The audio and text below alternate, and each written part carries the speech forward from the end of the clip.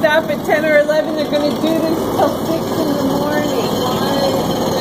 Because I don't know why, they're allowed to, because they gave a notice or something. So, again, that's what I said. I didn't get a notice. I didn't get a notice on anything.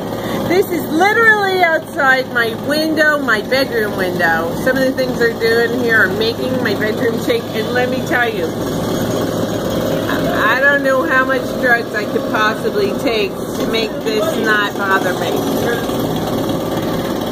I really was thinking. And supposedly this is going to go on for 3 weeks.